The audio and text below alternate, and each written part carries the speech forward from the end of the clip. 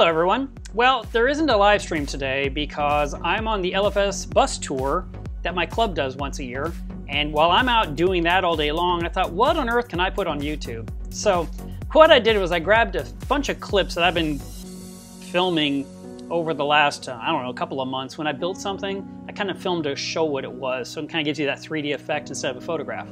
So that is what this video is going to be about. It's things that I sell from my shop. I build a lot of internal overflow boxes, and I get requests for corners, middle of the tank, floating, coast to coast.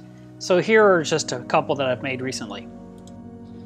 This is an internal overflow box that I built. I call it a floating overflow box because it typically sits along the top of the aquarium and drains out the back through the glass wall. I also make a lid for it, which is made of black polycarbonate, and I oversize it intentionally so that it hangs over about a ½ inch on all three sides, which creates a shadow so that plants don't grow in the teeth. And also, if you're floating a bag, it would stop against the edge instead of blocking and obstructing the flow of water out of the tank. Another overflow box. This one has, polycarbonate lid like many customers order. This box will be silicone to the back of the aquarium, and it was made extra tall because of the way the holes were drilled in that tank. There was a mistake, so we're fixing it with a better box.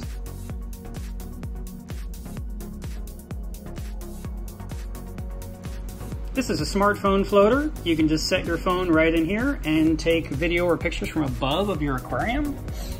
And it's got legs, so that way the viewing pane doesn't get scratched. Here is a skimmer stand. This one is 10 by 10 by 2 1/4 inches tall, and I make them in all different sizes. These are lids to go on top of overflow boxes. They're all made of black polycarbonate, and this one fits on top of that shape overflow box. I sell a lot of these, so you guys must have a lot of tanks like this. And then I also make one now for the Planet Aquarium overflow box that is this shape and these dimensions.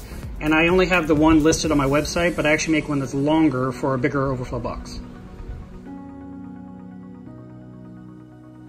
These are two different top-off containers. This is pretty much the standard one on my website.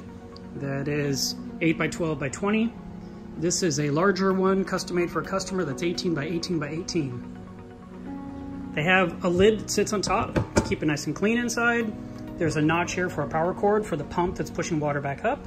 There's a hole in the back here for tubing, and this customer asked for a hole here for a float valve to be installed. This one is the way it normally comes, with the notch, and then with the hole for the tubing.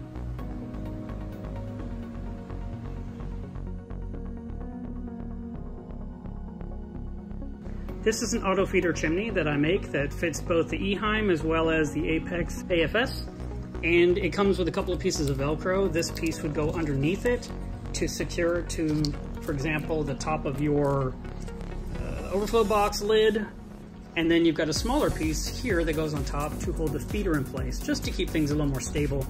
But I've been using these on top of my tank for years. They never move unless you do something to knock it in there intentionally. And this is my other peacemaker. This is the one I started with many years ago. This one's 22.5 inches long. Put a cup there for a sense of scale. It's made of 1/4 inch acrylic. This is a polycarbonate lid, keeps the fish from jumping out. The top piece is made of 3/8. That way it won't bow when it's sitting on the top rim or Euro bracing of your tank. It fits on the trim and keeps this part in the water. This box is 12 by 6 by 8 inches tall. And like I said, the length was 22.5 inches. A small inside overflow box. This one has the bulkhead already installed in it. That's the way to build it. This will fit on the inside of an aquarium. And there's a lid that goes on top that will keep bags floating against it but not blocking the teeth, keep the algae from growing in the teeth. This box should measure around up to 1,100 gallons an hour. This is what I call the rimless peacemaker. And it hangs on a rimless tank, right on any part you need.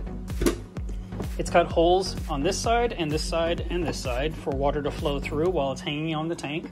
There's a lid that removes. It also fits in there and won't go anywhere, and it's got a small feeder hole right here.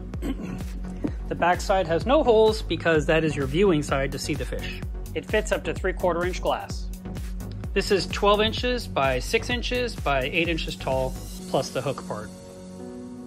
There you have it. So those are just a few of the things I build. You can always check out melevsreef.com for other acrylic products that I build, as well as a plethora of dry goods that I offer to my customers. And I ship all over the place, all over the US. I ship to Canada, I ship to Mexico, I ship to Luxembourg, to Brazil, to Italy, to the UK. We just need to figure out what it's going to cost, to get you a quote so you know what to expect. And I hope that you saw this and thought it was kind of interesting. It's nice to kind of get a visual and see some of the things that I make. I spend a lot of time making things so they look just right. I really care about the quality of the product, and it's almost like an artist, and each one that goes out is special to me.